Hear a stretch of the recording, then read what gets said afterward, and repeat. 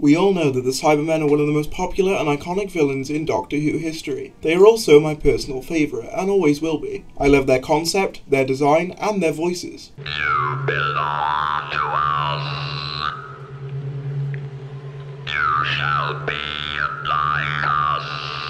Despite their popularity though, it could be argued that they are very rarely utilised effectively within the revival. So much so in fact that I believe that they have almost entirely forgotten their own prime directive, to the extent that I often hear them mistaken by casual fans for nothing more than robots. But who has caused the Cybermen to become so generic? Well, sit back, relax, and subscribe, because that's what we're going to be taking a look at today.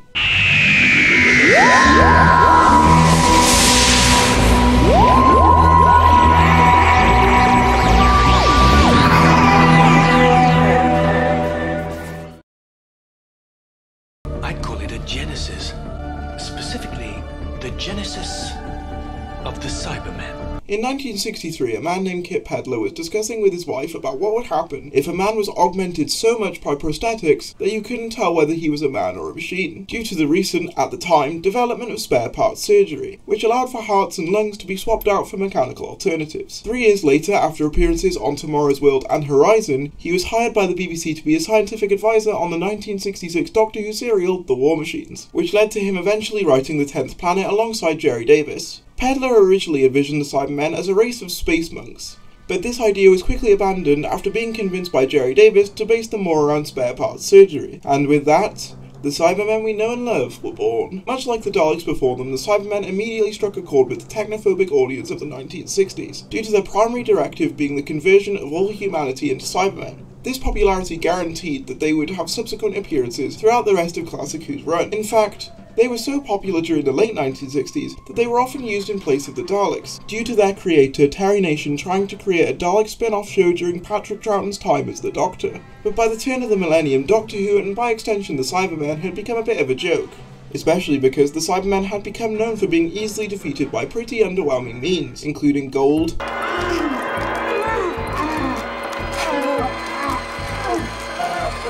their own weapons,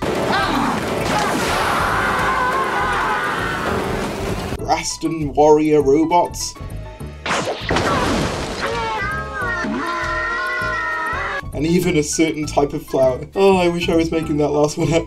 Obviously, a villain with this many trivial weaknesses would never be taken seriously by a modern audience. The Cybermen needed to change, the Cybermen needed to be reinvented. In fact, I would go as far as to say the Cybermen needed to be upgraded. And upgrade they did. We have been upgraded. When it came time for the Cybermen to be modernised for the revival of the show, it was crucial that the core element of them being converted humans, whose goal was to quote-unquote save people from their own humanity, was maintained, while simultaneously making them more relevant for the 21st century. This was done in the 2006 two-parter Rise of the Cybermen and Age of Steel, by having the new Cybermen be from a slightly more advanced parallel universe to our own instead of them being from our twin planet. This made the Cybermen even more relatable than they already were, as now they acted as a twisted look into our own future, evolving from the very technology we use in our everyday lives, such as earphones and even phone service providers. Despite all these updates though, at their core, these Cybermen were still just regular people who were forced into giant metal suits, a fact that is best displayed in this scene where a Cyberman talks about its wedding, a scene which is not only heartbreaking but also terrifying. Where's Gareth? He can't see me. It's unlucky the night before. It is for this reason that I believe this is the only story to truly nail the iconic handleheads. No other story in the revival, except for maybe one, ever really delves into how tragic the Cybermen really are. Luckily for us though, the idea of them being humans trapped inside titanium was maintained relatively well throughout the rest of the Russell T Davies era, despite them being made to look like total pussies when fighting the Daleks in Doomsday, as well as beginning the trend of relying on gimmicks in order to make them interesting, something I will return to later. Unfortunately, it is with the Cybermen's second redesign that more issues with their design, characteristics, and most importantly motivation, start to become apparent. Oh, and before you mention it in the comments, I know that the Cybermen appeared a couple of times in the Stephen Moffat era prior to their big redesign in 2013, but most of those were mainly just cameo roles, and the ones that weren't were closing time, so you'll forgive me for not including it. Although one thing I will say is that looking back, I really hate that the Cyberman manages to reassemble itself on its own and start attacking Amy and the Pandorica opens, as that scene laid the groundwork for one of my biggest issues with the next iteration of the monster. I am Iron Man. Despite Nightmare in Silver being somewhat of a guilty pleasure episode for me, I acknowledge that it began the trend of Cybermen becoming more robotic, which is a trend that I would argue still persists to this day. A big factor in this shift is their new design, which is more reminiscent of an Iron Man rather than a Cyberman. Their body horror characteristics have been reduced even further this time too, as now even their limbs could detach and reattach at will. Now to be fair, you could make the argument that the Cybermen were just as robotic, however at least there it was made obvious that there were still organic components, like in the aforementioned wedding scene, whereas now they can rotate their heads the full 360 degrees and recover from laser shots no problem, leading to this design forever being thought of as an upgrade too far in the eyes of many. But in my opinion, the biggest crime these Cybermen commit is erasing the villain's core motivation. But first, a question for all you diehards in the audience. What is a Cyberman's goal? Answer: to upgrade humans, right? That's basically what the entire video has been about thus far. Okay, then follow-up question. What is a Moffat-era Cyberman's goal? Because throughout his run on the show, he seems to have presented us with three very different answers that do not work in tandem. In World Enough in Time and the Doctor Falls, they seem to want to upgrade humans until they don't, but let's not worry about that. Simple enough though, right? A small group of Cybermen working their way up a ship with numerous flaws, upgrading as they go in order to increase their armada. In Dark Water and Death in Heaven though, they seem to only be interested in upgrading the dead, which I'll admit is a pretty cool concept, however it still doesn't align with what the Cyberman's purpose has been up until this point. Although granted, you could make the argument that this was the desire of Missy rather than the Cybermen themselves, but that just opens up a whole new can of worms about the Cybermen often being relegated to the Master's lackeys, but that's a topic for another day. Then if we circle back around to these Cybermen's first appearance, Nightmare in Silver, a converted Webley informs us that the Cybermen can now upgrade any organic components, including Time Lords. Now some people believe that this was merely the inevitable evolution of the Cyberman's goal, to upgrade humans, as once they finish upgrading humans, what else can they do? However, I disagree completely. In my opinion, it makes them far less unique and relatable, as now they can upgrade anything, why bother having them upgrade humans anymore when they can just upgrade Time Lords instead, a race that by all accounts is genetically and intellectually superior to us, which again makes them less relatable, as the entire point of the Cybermen up until this point was to be an allegory for humanity's over-reliance on technology, a theme that is more relevant now than it ever was in the 1960s, with shows like Humans on Channel 4 really capitalising on this concept to great success. But despite this growing relevance, the wise old sages at the BBC didn't think it was an interesting enough concept for Doctor Who, leading to the final spark of what made the Cybermen special being snuffed out in their most recent appearances in the show. Oh, you mean robots? Despite Chris Chibnall having a questionable past with the Cybermen, to say the least, the first Cyberman to appear within his tenure actually shows signs of promise. In the series 12 episode The Haunting of Villa Diodati, we get introduced to Ashad, also known as the Lone Cyberman, who was the result of a botched conversion giving him the appearance of a Cyberman, albeit showing more teeth than usual. However, he still retains his emotions, leading to him feeling happy, sad, and even vengeful at multiple points within the episode, showing that this era, unlike some of its predecessors, was able to show the duality of the Cybermen rather well. Unfortunately though, this episode wasn't written by Chibnall, leading to a complete U-turn in the Lone Cyberman's characterization in the finale, as now his prime directive was to have the Cybermen ascend to be mechanical beings without any need for organic components, something that we actually see in the Timeless Children. My new cyber warriors are purged of organic components. Now I don't think I need to tell you how stupid this is, but to the three of you in the back who may not have heard me say it the first 15 times, I want you to listen really carefully.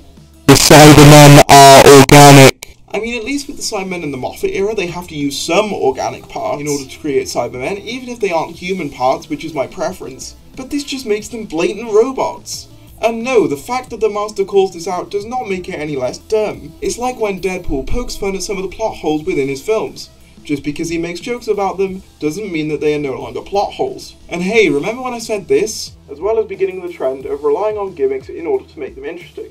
Something I will return to later. Well, here's the payoff to that. In the same finale that Chibnall decides that the Cybermen want to be robots, he also gets the Master to convert some Time Lord corpses into super special Cybermen that can regenerate endlessly, which as an aside makes no sense, as surely Time Lord regeneration energy is no longer usable once a Time Lord dies. I mean, at least this plot twist allowed for the return of Cyberman body horror, is what I would say if we actually saw any of the experimentation these bodies underwent. Obviously I'm not asking for corpses to get cut up on a tea time family show, but a cutaway with some screaming would have been nice.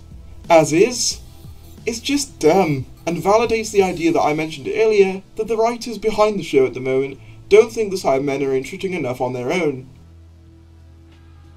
Now, obviously I disagree with this sentiment, but what would I do differently? Honestly, I would just put the Cybermen in new scenarios. What about a Cyberman story where the cyber leader is an elitist who only wants to convert the most physically and mentally proficient humans? What about a story where the Cybermen are a commodity like in Humans, which I mentioned earlier? Or a story in which they're marketed as prosthetics to help wounded soldiers, only to eventually evolve into Cybermen? I'm just spitballing here, but I definitely think there are new things that can be done with the Cybermen. I mean, it's not as if the Daleks are made into something other than space Nazis depending on the story. They are always the same at their core, with the story changing to accommodate for them, rather than the other way around. But to give you a bit of a break from my, let's face it, pretty annoying voice, I figured I'd invite a special guest to talk about the issues he has with the Cybermen. So, for one video only, it's Mr. JackWolf! There was something I found hauntingly fascinating about the Cybermen when experiencing their 2006 reintroduction. This was the first time I'd ever heard of a Cyberman, yet they struck a chord with me and soon became one of my favourite Doctor Who villains. One thing I liked was their constantly evolving design, especially throughout the classic series, and I remember studying the various concept art and prototypes for the new series featured in the Radio Times.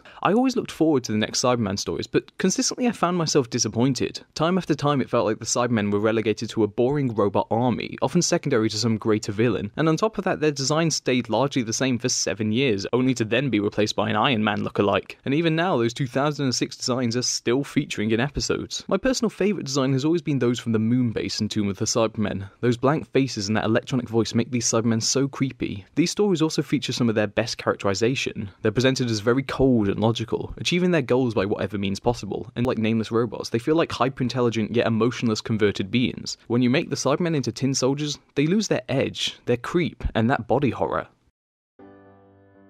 I know that I got a bit more heated in this video than usual, but in truth, that's just because I love the Cybermen. My first modern story was a Cyberman story. My first classic story was a Cyberman story. One of my first Vigor sets was the Age of Steel Cyberman set. My shower towel was the Cyberman shower towel. And as you saw earlier, I was at the Doctor Who experience on the last day where they all had Cyberman walking around, as well as a viewing area in the main exhibition in celebration of the release of World Enough in Time and The Doctor Falls. So it pains me when these guys are misused, especially considering that they are so integral to the show's iconography. It's not all doom and gloom though. From what I understand, the spin-off media has been doing some great things with the Cybermen, and if not, I'll always have fanworks. And who knows? Maybe if we get a new showrunner, they may finally do the Cybermen justice. We will just have to wait and see. Thank you for watching, and I will see you later.